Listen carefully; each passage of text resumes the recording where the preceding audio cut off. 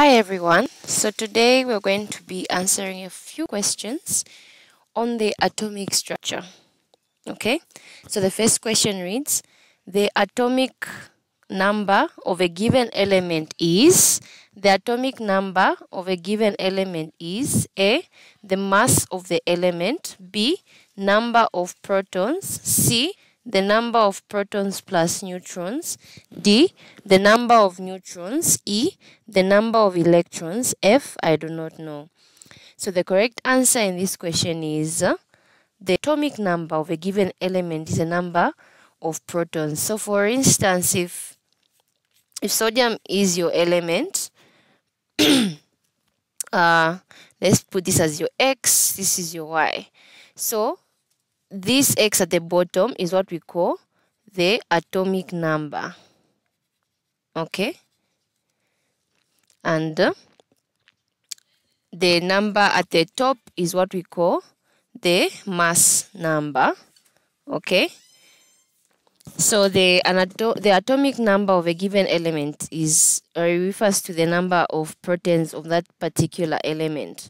Number 2, isotopes are atoms that have the same but different dash. So A, atomic masses and charges, B, mass numbers, atomic numbers, C, atomic numbers, different mass numbers, D, charges, atomic masses, E, mass numbers and charges.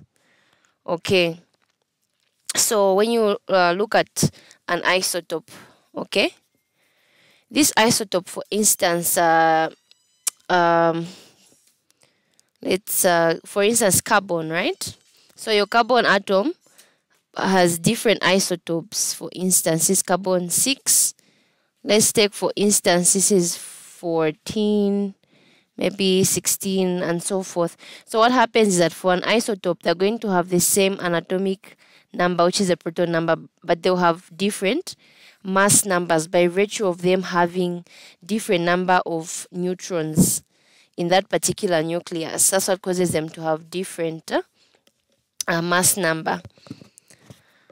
The 3, the element which has mass number 12 and atomic number 6 is, so for this one you definitely have to know your periodic table, at least the first 7 elements.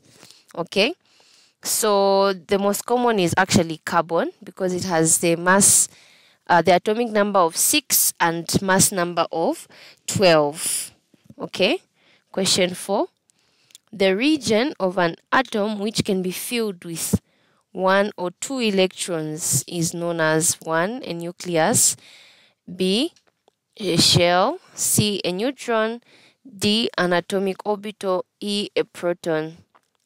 Okay, so here the correct answer is actually an orbital. For instance, if this is your element, you have your nucleus, surrounding the nucleus are what we call shells, or energy levels rather. So you have electrons that surround, and what you notice is that these electrons, they do revolve around here, but they have a specific area which we call an orbital.